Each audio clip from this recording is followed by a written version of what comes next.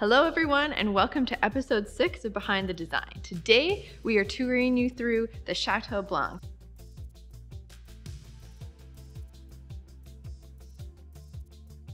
You guys have been waiting for this and the pictures we've posted so far have been so well received. We're really excited to share this space with you.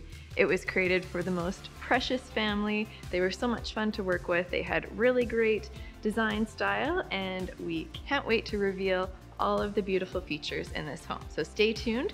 We're going to do a multi-series on this to make sure we cover all of the details for you. Today we're going to start with the front entry, mudroom, and powder room. As you walk up the front steps to this home, you see a gorgeous wood front door with beautiful side lights. When you enter the space, you're greeted by a 2-story vault, which is really open. It's a very grand feeling, and it just sets the tone for this beautiful home. We have beautiful furnishings in this entryway, a really nice colonial style bench with a high back. This design really foreshadows what you'll see in the dining room. There's also a beautiful bluestone console table and a stunning oversized mirror that really takes advantage of the high ceilings in the room. As we go down the hall, we're greeted by wonderful architectural features. We have these really beautiful white oak beams. We did a custom whitewash finish to cancel out any of the pink tones in the white oak and just really warm it up and tie in with the hardwood flooring. We also have gorgeous Hudson Valley flush mount light fixtures, which add that really anchoring bit of black that you need in a space.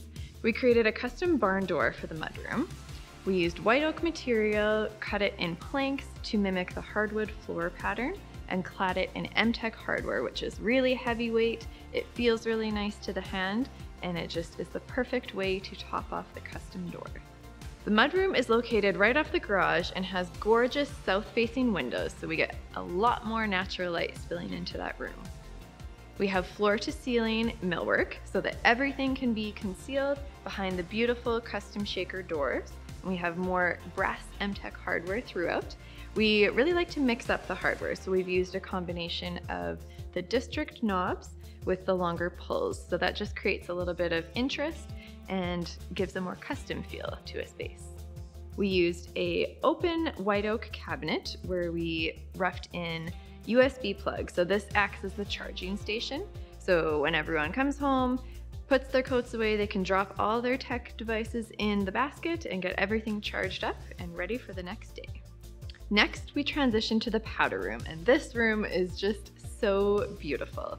I love all the design details in here, as powder rooms are a really great space to be a little bit more brave with the materials that you use and add a little more pattern, as it's a small space and it won't feel overpowering. The first feature you'll see in this room is the gorgeous shiplap. We changed up the typical style by running it vertically and using 2¼ inch wide planks, which is much narrower than conventional shiplap. We designed a gorgeous antique furniture-inspired vanity that uses white oak turned columns, has open shelving, so it's really a piece of art, as well as a very functional item in the room. It's topped with a Cambria quartz countertop in the Britannica warm color. This is a stunning marble pattern. It has really nice warm grays, soft brassy tones, and that ties in perfectly with the wall mount faucet, which has a ton of curvature and really softens the space and adds that artistic appeal. The floor tile is a really nice patterned detail. It's from doll tile, so it's a full body porcelain. That means the color and pattern runs all the way through the tile. So if you ever chip it, you don't lose the pattern. This is just one of the ways that we're providing high quality materials to our clients for a long lasting space that looks good 30 years from now, just like the day that they moved in. Well, thank you for coming along. That's part 1 of the tour. Hope you guys gleaned some farmhouse inspiration from these spaces, and stay tuned for what we have next for you guys on the Chateau Blanc.